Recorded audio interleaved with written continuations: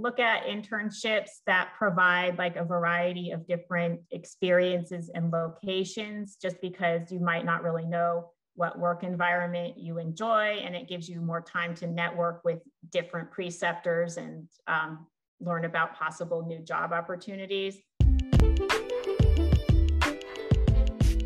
Do you ever have so many questions and no one to ask, so they're just wasting away on Google searches you'll forget about in an hour or so? We had that same problem, and that's why we created the RD2BE podcast, a resource for dietetic and nutrition students looking for answers that their peers don't have.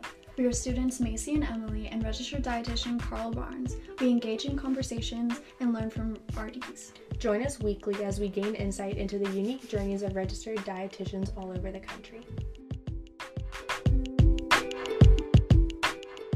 Good afternoon, everyone. Welcome back to another episode of the RD2BE podcast. I'm your registered dietitian host, Carl Barnes. Every week we sit down with a different registered dietitian to really give you the perspective from a practicing dietitian, what they do, and their feedback and advice to you as a student on your path to becoming a dietitian. We really like to highlight the diversity of the profession and just how broad the opportunities are out there of what you can do in this field. And just because you've chosen one path doesn't mean you're set on that. You can always pivot and lots of opportunity ahead. So this week we are sitting down with Dr. Monica Whent. She's a lecturer at the University of Maryland, and super honored to have someone. We haven't had someone from academia in a while. So thanks so much for being here. I'll let you introduce yourself. Hi, like Carl said, my name is Monica Whent. I've been an RD for almost 20 years, and I'm currently a lecturer at University of Maryland in the Nutrition and Food Science Department. I'm really excited to have the opportunity to talk to you today. Awesome, thank you. I'm Emily, your RD2BE from University of Maryland, and I'm so happy to be able to interview one of my professors. So, Dr. Whent, what made you want to go to University of California, Davis for your undergrad? Well, I grew up in California, so it was an easy choice to go to a public school in California. When I started out, I didn't actually know I was going to major in dietetics. So I just chose UC Davis because of the location, and some friends of mine were going. But luckily, once I was there in my freshman year, I decided that I wanted to go into the dietetics major, and they actually had that major there. So I was very fortunate about that. Were there any specific events that made you want to become a dietetic major, or did it just happen to fall in line? I had been involved in sports in high school, and so I was interested in healthy eating at that time. And then after I got into college, I realized that that was something I was actually really interested in, and realized that, dietetics was a career. So I just researched it a little and then decided I would go into that. That's awesome. Yeah, I too was really interested in sports in high school, and that's kind of why I decided to do dietetics as well. So that's awesome. So what activities or extracurriculars did you do at UC Davis that made you more competitive when you started to apply for your internship? Well, our dietetics department offered some student internships that you could sign up for every quarter. So through them, I was able to sign up for some volunteer experiences, and that included working at a community meals service. So that helped me get some food service activities. And then we also had one where I volunteered at WIC, the Women, Infant, Children program. So I worked with a lactation consultant there and observed how she did her job. And another was shadowing a dietitian in a hospital. So I was lucky that the school provided some of those internships that we could actually sign up for, and I didn't have to search it out for myself. So when you were applying for internships, do you mind sharing what internships you did apply for, and then how you decided upon going to Georgia for your internship? Sure. Well, they still had the matching process back then, so we just had to match where we were matched to. Didn't have too much choice after I applied, but I applied to 5 different places across the United States.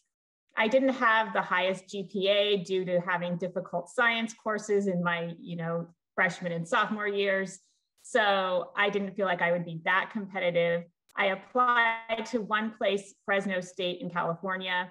I applied, I think, to West Virginia University. I applied to I can't even remember like specifically, but a couple other places that may have been in the Midwest. So, and in the one in Georgia. And the main way I chose where to apply was I was kind of looking at the cost and also what GPA they said they would accept. And then also the place in Georgia that I ended up getting accepted to accepted 16 interns. So that gives you a better chance of being accepted when they have a higher number of interns. So that was mainly the reasons that I was looking at. And I figured, even though I would have to move to go to an internship, it's only for the 1 year or less. So then you can, leave and go to the location that you want to. So would you recommend for students that have a lower GPA to apply to a higher number? Let me reword that. So for students that have a lower GPA, would you suggest that they should apply to programs that have like a higher number of students they accept? Or how do you, like, what kind of advice do you have for that? Yeah, I mean, that would make sense. I mean, of course, you never know. If you have a lot of different unique things about yourself, that might make you more of an attractive applicant. But yes, I think that you will have more success in places that may accept a larger number of interns. Also, from where I was going in California, the school told us that we might have more success in the southeast of the United States. So because like a lot of people want to apply to California, but not everyone wants to apply to some of those locations in the southeast. So it might help you be more competitive in those locations. So if you're just looking to get accepted, you can, try to be more broad about where you apply. So I noticed that after your internship, you were a clinical dietitian for the Air Force. So how did that come about and what did that look like? Well, yes, I never would have thought that I would have done that even during my undergraduate years. When I was actually in my internship, it wasn't, of course, through the Air Force, but one of our rotations was in an Army hospital. So the Army dietitians would, take us around and help us to do some of our clinical duties.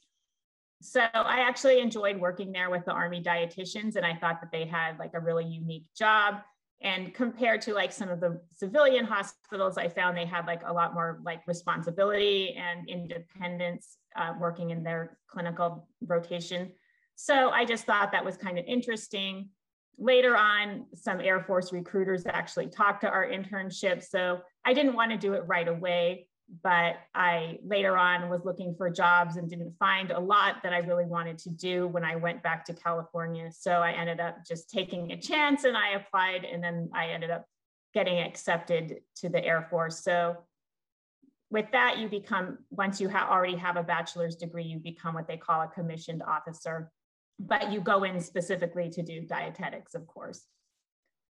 So when my main role there was a clinical dietitian, and I primarily worked in the medical centers on the base. So that's where the military members and retirees can go to get medical care. I worked both in inpatient, because they do have an inpatient hospital, but they also have like outpatient counseling. So in the same day, I might see inpatients and outpatients. So you just kind of have to divide up your time.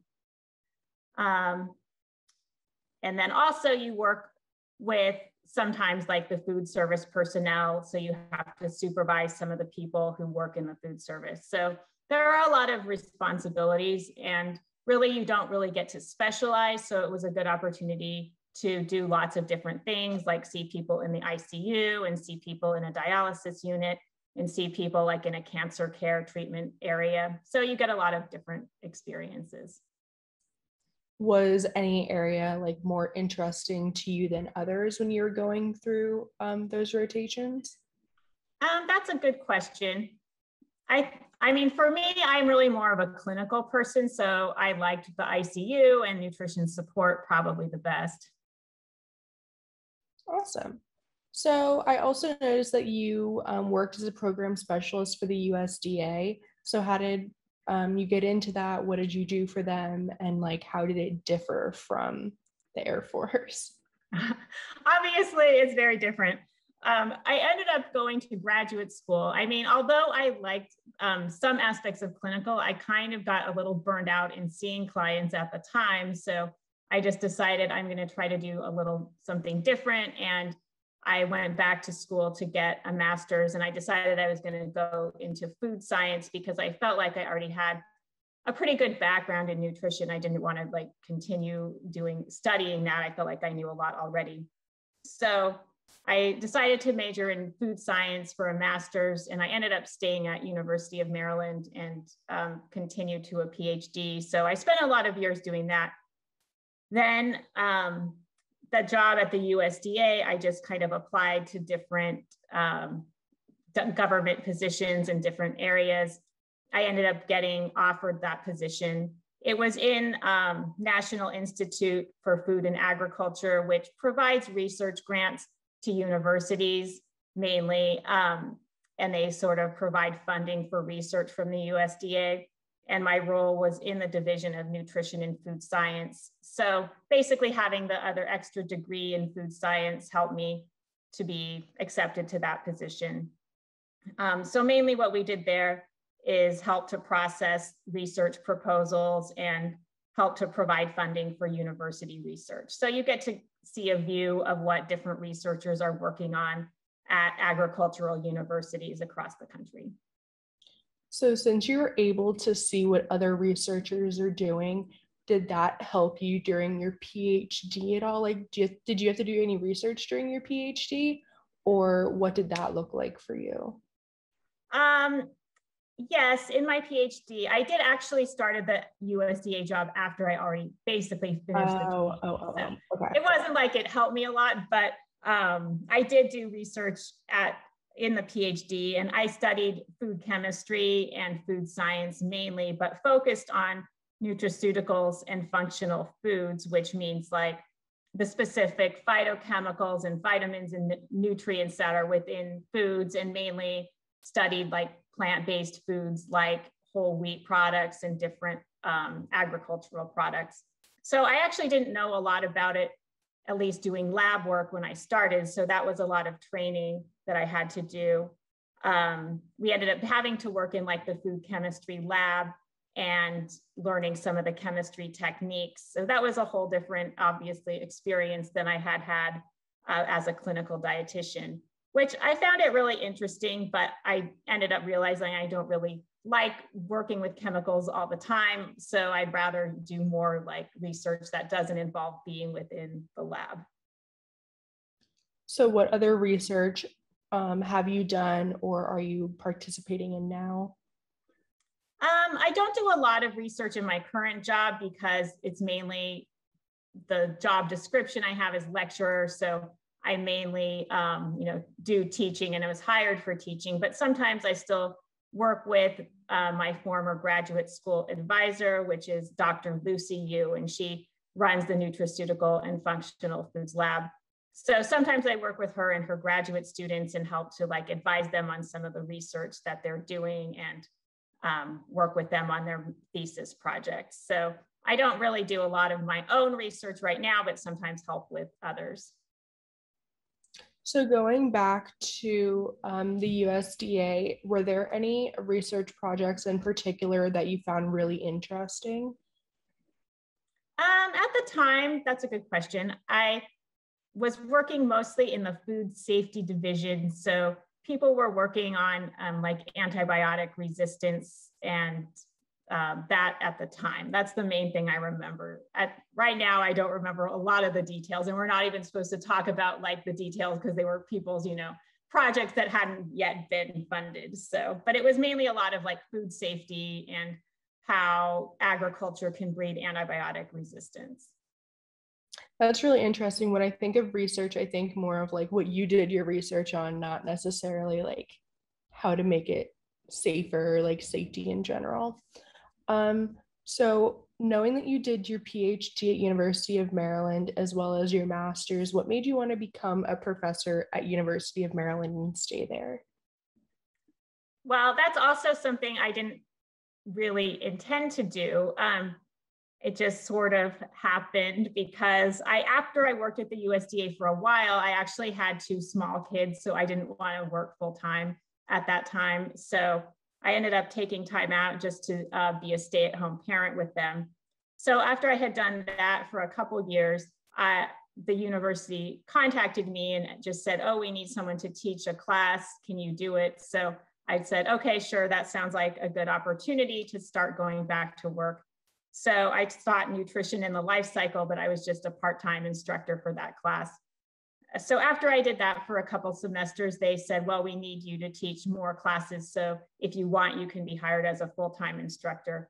So then I said, yeah, sure, that will work out for me. So I ended up taking on that job where I teach 2 or 3 courses per semester, plus advise the undergraduate students and work on some other items for our department. So I didn't really plan it, but it turned out to be a good option for me at this time. So what's your favorite class that you teach?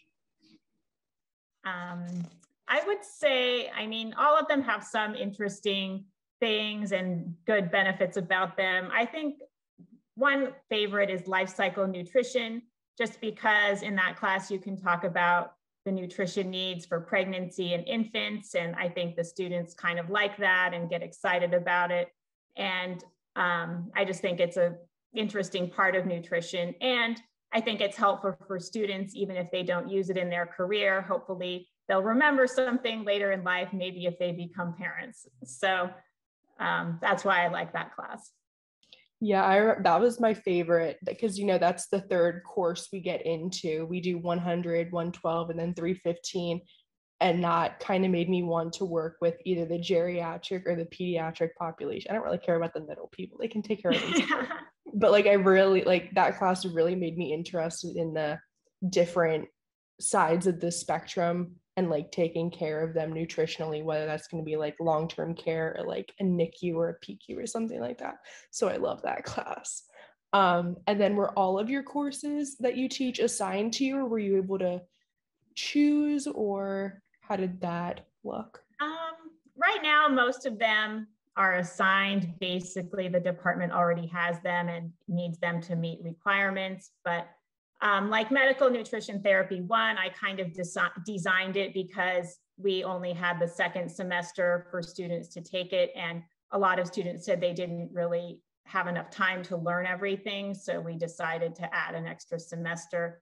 So that's something that I sort of started. And I mean, if I want to, I can always propose a topic and think of new courses to teach. It just depends on how much time there is to do that. So what other courses do you teach besides for medical nutrition therapy 1 and nutrition and life cycle? Right now I teach what NFSC 220, which is called Diet, Is It a Cause or Solution? And Dr. Song actually created that course, but it's more of a lower level general education to help students learn about some of the controversies in nutrition and food science. So a lot of students seem to like that. I also teach NFSC 491, which is our dietetics final course. So they kind of just learn professional, it's professional issues and opportunities in dietetics. So sort of just to even out everything they've learned. And I also ask a lot of dietitians to come and be guest speakers so the students can learn about those different careers. That's great. So if you were to design a class in addition to medical nutrition therapy 1 to help students get that transition from MNT 1 to MNT 2, what other course would you be interested in potentially teaching students or co-teaching with someone else? Probably what we can add on is something about practicing nutrition counseling, and maybe work with psychologists or counselors who can also help people add some more psychological skills to that, because that's something we don't do a lot of, at least in our undergraduate program. So I know that you weren't, when you were younger, thinking that you wanted to be a professor and that you were just offered that opportunity and then it excelled from there. But what advice would you have for students who are interested in becoming a professor? Well, there are a lot of different ways that you can get into that. I mean, you can have, like, for example, just a master's degree in nutrition. And a lot of places can accept you, like a community college, or even a four-year college may let you just be an instructor if you just have a master's degree. So if someone wanted to pursue that, like as a part-time position, probably isn't that difficult to find. But if you're interested in doing research, then it can be important to get a PhD. But it's not as difficult a process as some people might think. I mean, you do have to find like a professor that might accept you to help you do your research. But a lot of times, if you go to like a graduate school like University of Maryland, they will usually fund your graduate school tuition and give you a stipend if you work as a teaching or research assistant. So people think often like, oh, it will take so much time or money. It does take time, but you can get funding if you want to go to graduate school. And if you want to do that, it is a pretty flexible career, and you can be creative and keep learning throughout your life because you're constantly doing research or learning new things for teaching. So if people are interested in it, it is definitely an interesting career path. So what are the different, I don't want to say tiers, but I know you're a professor, so that means you don't, or a lecturer, so you don't do research, but what would it be called if you were doing research and a professor at the same time, or are they still considered a lecturer? That is a good question. A lot of people may not know the differences. Yeah, so like in my position, I'm mainly hired to be a teacher, so they call it a lecturer. Although if I want to, I could do some research in my free time on the side, but it's not like a requirement. If you're hired like in the main, like what they call tenure track, then you are supposed to do research and teach, and that's usually called an assistant professor. And then if you stay a long time and get tenure, you're called an associate professor. And then if you are even there longer, it's just called regular professor. So although people call me professor, sometimes I'm not, like, the title, my job is not really professor. Yeah, I mean, I know I definitely called you Professor Whent. Whoops. I mean, it's okay, because it seems weird to call me doctor as well. So yeah, and like I know that some people like going through the University of Maryland in specific, they're like, just don't call me doctor, just call me my first name. And it's like in high school, I called my teacher Mr. or Mrs. Doctor. Yeah. So like that transition of like, I don't know what to call you, but I can't call you by your first name because that just seems like a little bit weird.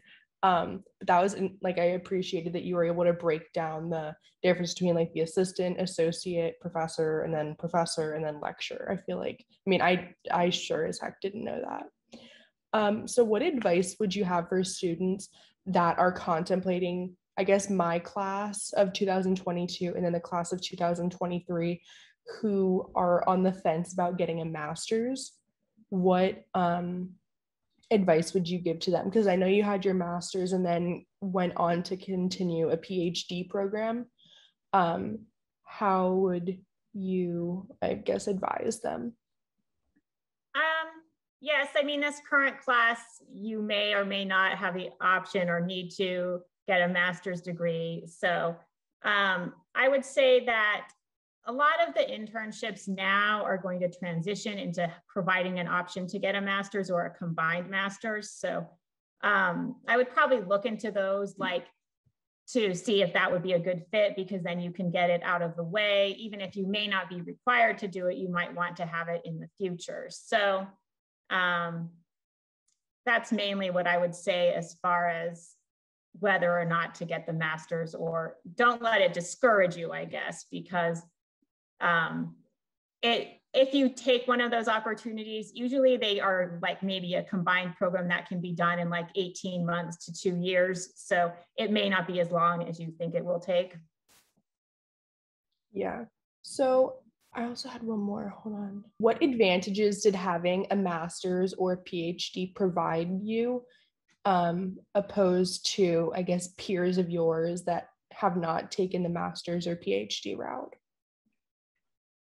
I think the main difference is if you want to get into specific jobs, then sometimes they do ask that the person have an RD and a master's. And mostly those are not like the clinical jobs, but I guess like sometimes public health jobs or just, maybe corporate jobs. So I think it maybe opens a few more opportunities just because sometimes people are looking more for someone with a master's for more of a higher level or management job. I think people who know they only want to do clinical or like private counseling, the master's won't make a big difference unless you maybe want to get a master's in business or something to help you with, starting a business. So, and for PhD, I probably wouldn't recommend it unless you really like research and want to keep doing that. I don't think it helps a lot professionally unless you want really a specific research job.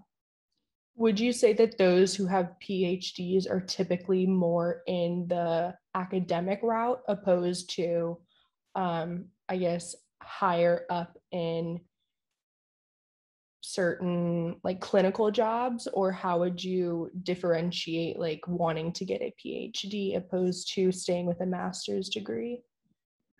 Yes, I would say like most certainly the PhD people that I know or that are RDs and PhDs, mostly are working in like research or university, or they may work in government like NIH or the FDA or places like that. So it can help if you really want to get into a research position, but I don't think there are many people still in the just clinical that have PhD, unless it's also like at NIH and they're doing like research along with clinical.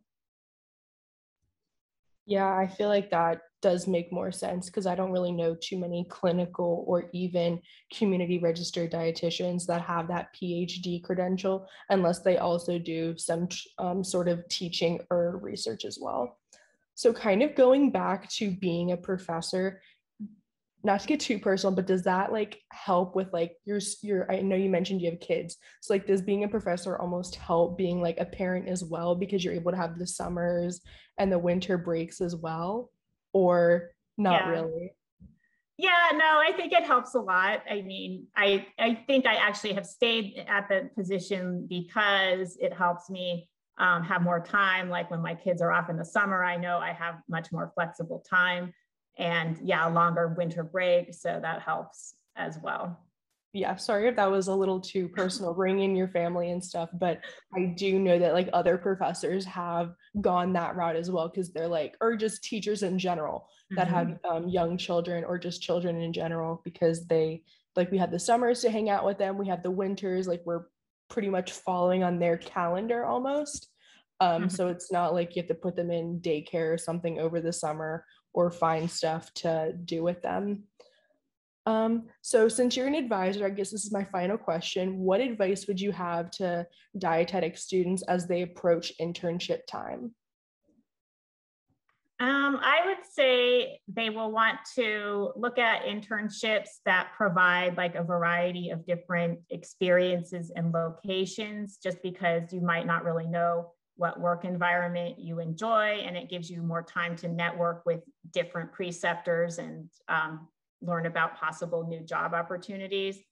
Also, apply to several different internships so that you have a better chance to find a match.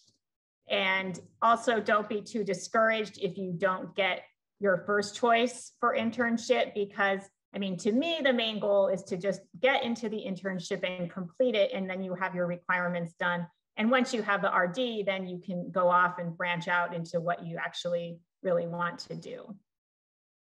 Awesome. Well, thank you so much. I appreciate you taking time out to talk to us. And I look forward to seeing you in the fall. Yes, thanks for having me. Thanks so much, Dr. Whent. I'm really glad you kind of hit on that practical approach to applying, because I can't tell you how much it seems so repetitive giving that advice to students, but that is a game changer for so many people.